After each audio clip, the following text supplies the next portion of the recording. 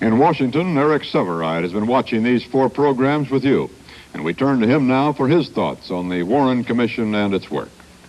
When this reporter returned home after the first year of World War II in Europe, I made a few speeches to American groups, the intelligent, middle-class, town hall kind of audience.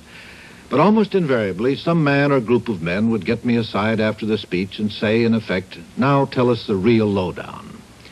This was my first adult encounter with that strain of permanent skepticism about what they read or hear that runs through so much of the American people.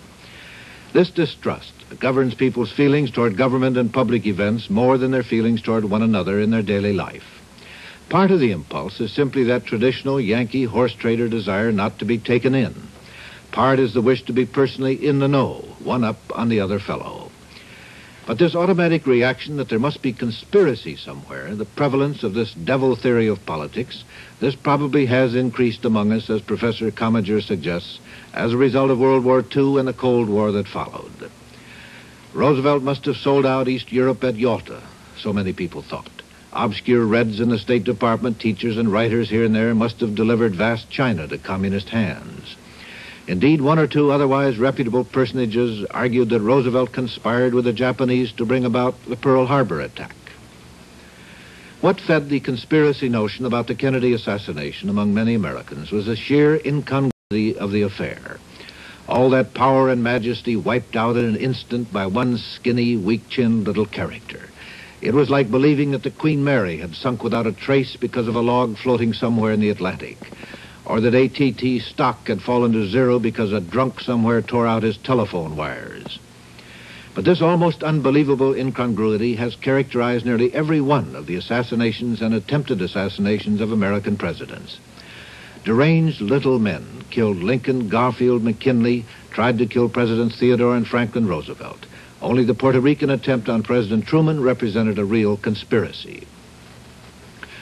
There are still people who think Adolf Hitler is alive, people who think the so-called learned elders of Zion are engaged in a Jewish plot to control the world. The passage of years, the failure of anybody anywhere to come up with real evidence does not shake the people's illusions. And so 3.5 years later, there are people who still think some group of men are living somewhere, carrying in their breasts the most explosive secret conceivable, knowledge of a plot to kill Mr. Kennedy. These imagined men supposedly go about their lives under iron self-discipline, never falling out with each other, never giving out a hint of suspicion to anyone else. And nearly 3 years after the Warren inquiry finished its painful and onerous work, there are not only the serious critics who point to the various mistakes of commission or omission, mistakes of a consequence one can only guess at, and of a kind that have probably plagued every lengthy, voluminous official investigation ever staged. There are also people who think the commission itself was a conspiracy to cover up something. In the first place, it would be utterly impossible in the American arena of a fierce and free press and politics to conceal a conspiracy among so many individuals who live in the public eye. In the second place, the deepest allegiance of men like Chief Justice Warren or a John McCloy does not lie with any president, political party, or current cause. It lies with history, their name and place in history. That is all they live for in their later years.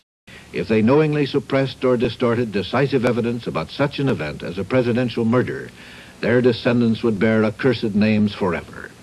The notion that they would do such a thing is idiotic. This is Eric Severide in Washington. We'll be back in a moment.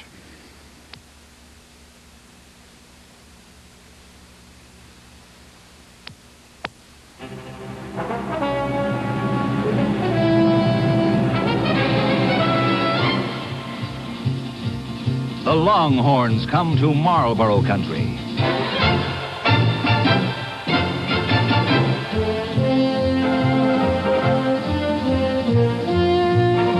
Marlboro Longhorns. New extra long Marlboro 100s. Big gold pack. Big flavor, too. In the new longer Marlboro.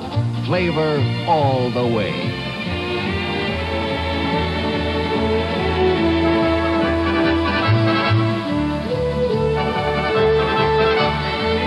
New Marlboro 100s.